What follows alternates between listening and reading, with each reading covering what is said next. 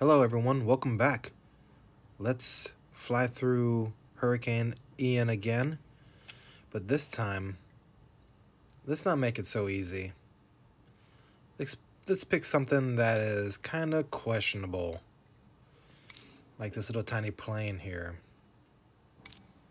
Let's go ahead and pick a nice color, and now let's pick a airport that is in the path, or was in the path, of Hurricane Ian.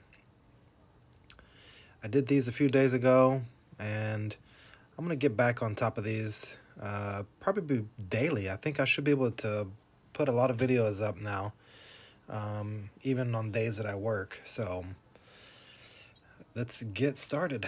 See what we got.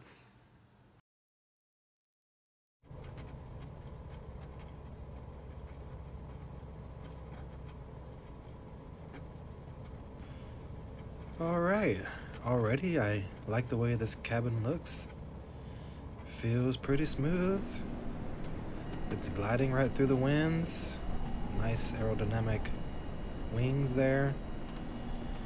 So we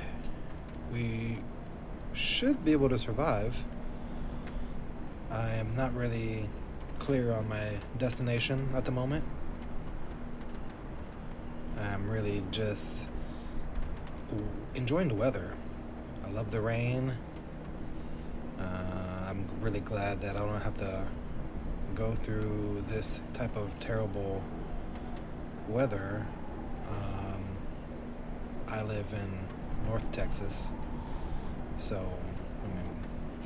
we get like freezes and we do get hot stuff, but we don't ever have to mess with these hurricanes. So I am not taking pleasure in this huge storm, because I do know that I saw some recent images, and man, it just hopefully as many people as possible survived.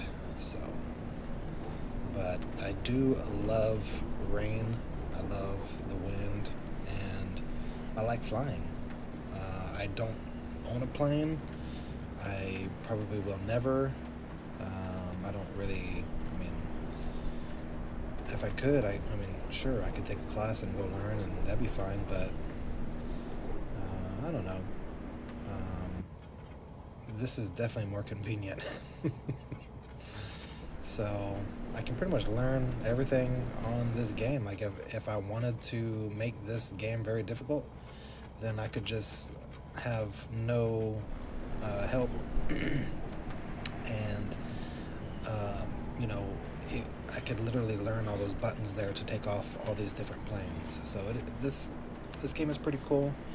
It is 1-to-1 ratio. This is Microsoft Flight Simulator, and they have real life weather, as you can see. Obviously, this is just cool. I love this. I love the way the rain sounds. So I'm gonna quit yapping and let you enjoy, but I think I find something, and I try to land here in a little bit. So enjoy the rest, and peace. Hopefully I can make it.